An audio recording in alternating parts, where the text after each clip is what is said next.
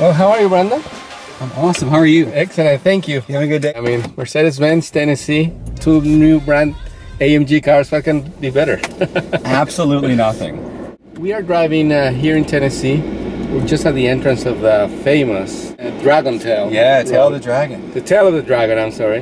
Which is a pretty amazing road. Two brand new cars from AMG, but this is like a different strategy for AMG, right?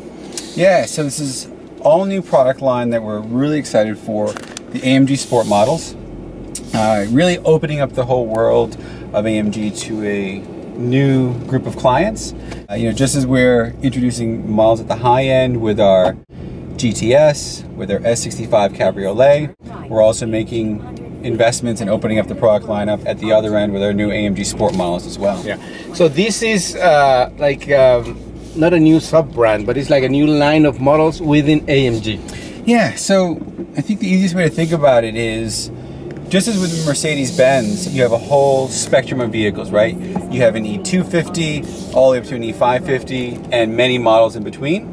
Yeah. The same is true now with AMG. So we look at a C-Class, for instance, we have a C450, we have a C63, and we have a C63S model. So we have a whole spectrum of AMG models available within each portfolio as well. Okay, so this fill up a gap, let's say, between like the regular Mercedes-Benz car and the top of the line of AMG, not only in performance but also in price, which is a really attractive thing for people who can maybe not get into a new AMG car, but now there's this option. You're absolutely right. I mean, historically, the price jump to go from the top of the line Mercedes-Benz to the AMG model would be anywhere from $15,000, $20,000, $30,000 sometimes, right? That's a big gap in our portfolio, and now the AMG Sport models fill that gap. Okay, so and they're not badge sport. I mean, it's just like a way to identify them. So they're badge like this one, example that we're driving, the GLE450 AMG. Okay. Yeah. So you're absolutely right. The class of vehicles, the portfolio vehicles, we refer to as the AMG Sport models. Okay. But the individual cars, we don't call them the Sport version. It's, as you said, the GLE450 AMG Coupe, for instance. Okay, now we're driving the GLE, which the GLE is a new model overall for Mercedes-Benz, right? I mean, this is not what used to be the ML, right? Yeah, so the vehicle we're in is all new, the GLE Coupe. There is an SUV variant of this chassis, and that is what used to be the ML, is now called the GLE. Exactly. Because all the SUV crossovers changed names last year, right? That's correct, yeah. To correspond with the class of like C-Class and all that. So the first two letters, GL, tells you it's an SUV. The last letter tells you which family it's part of. So GLA, GLC, GLE. Okay, so tell us about this one in terms of performance. What makes it an AMG car? As with any AMG, we kind of go through and touch so many parts of the vehicle. There's over 500 unique parts of the vehicle that make it an AMG. So that's the suspension system. We have an AMG aromatic suspension system in the vehicle. The braking system is an AMG high-performance braking system. The exhaust note, which I'm sure you experienced earlier today, is awesome, isn't it? Absolutely, especially when you go to the Sport Plus mode, of driving mode, which we'll try in a little while, but like, go ahead, yeah. Exactly, you're absolutely right. So, highly emotional exhaust you expect from AMG. The motor, 362 horsepower, 384 pound-feet of torque, 0 to 60 in 5.6 seconds out of a SUV that weighs over 5,000 pounds. It's pretty impressive. So this is not obviously a cosmetic change from the regular model. This is, I mean, you just mentioned like a long list of features that come from the AMG engineering team in Germany. Absolutely. And one thing to take note of as well is this particular model, Javi, the GLE Coupe, is only available as an AMG in the US. So we have the GLE450 AMG Coupe and the GLE63S Coupe. Okay, and the difference in horsepower and engines and all that, what's between those two models? So when you go to the GLE63S Coupe model, you're at 577 horsepower on that vehicle.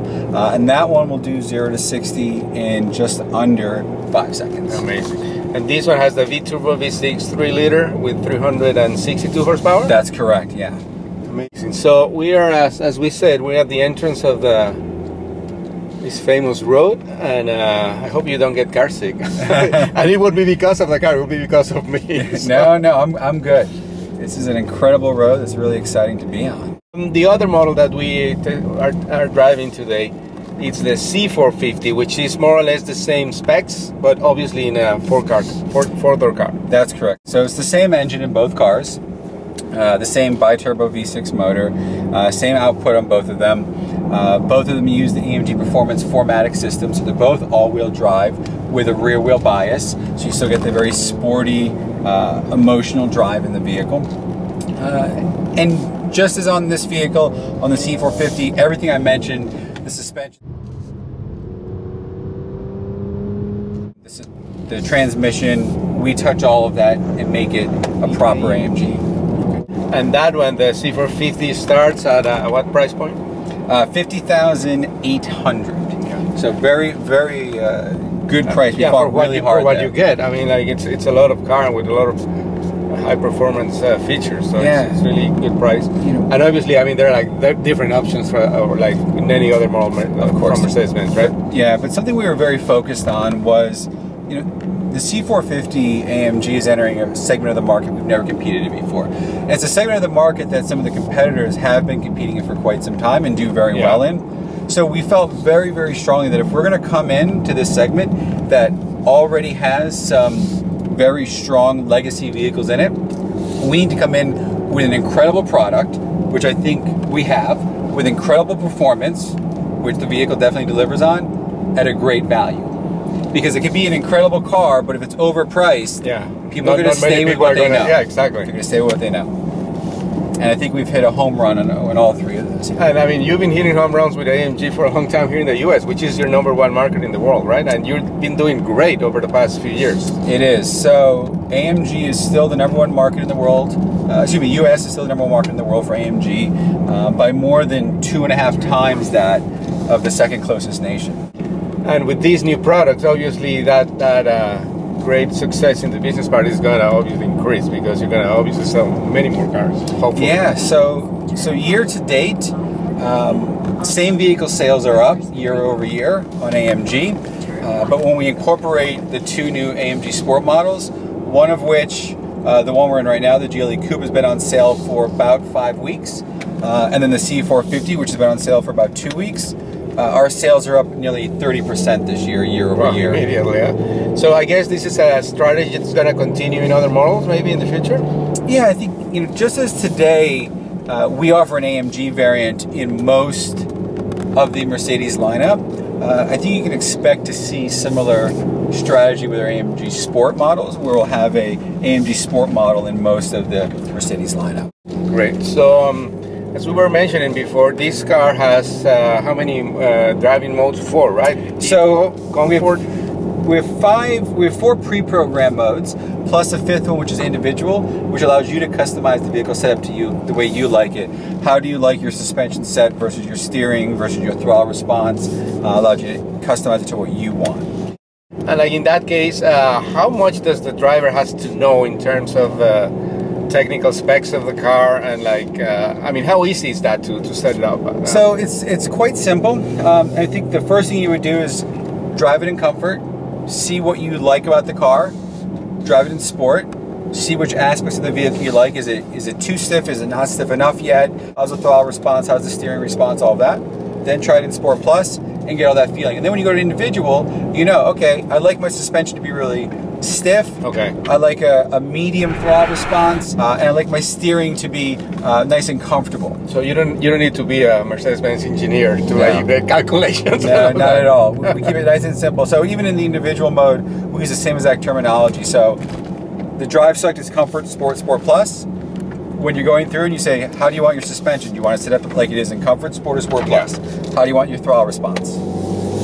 Excellent. Well, we're gonna enjoy here trail, the Dragon Trail, and let's see how we do. I mean, how I do. I know the car's gonna do well. I mean, it's a very technical. It's even more difficult than a racetrack sometimes, because obviously you don't know what's coming. You have no idea. Your way, and it's kind of narrow and really twisty, so very challenging.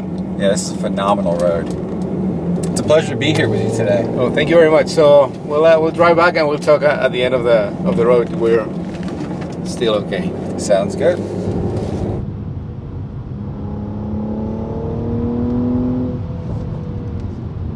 Well, Branden, a beautiful day. We've driven more or less like 50-60 miles on the way back from when we started, and excellent performance in this car. I mean, it's a big car, but it's like really very agile. Yeah, I think a lot of that actually has to do with the driver. I think the driver did a fantastic job. No, I mean the technology in that car, especially playing with the modes. I mean, you can. I mean, this is one of the things that I noticed in the Mercedes-Benz products. When you change from comfort to sport, you really feel something different. And some other brands, they have that kind of driving modes, and sometimes it works, but sometimes you don't feel anything. And here's like a huge difference between each of them. Agreed. I mean, that was definitely a focus during the development, was to make sure that you could really feel the differences and have essentially multiple cars in one. You can have that comfort mode, the daily driver, the sport for a little bit more spirited driving, and sport plus when you want to be really aggressive, like on the tail of the Dragon. Well, thank you very much for your time and for letting us experience this thing. And so a lot of good things and great things coming in the near future for AMG here in the US and all over the world, right? Absolutely, and I'm happy we were able to share it with you. Excellent. Well, thank you very much. Cheers, See you next time.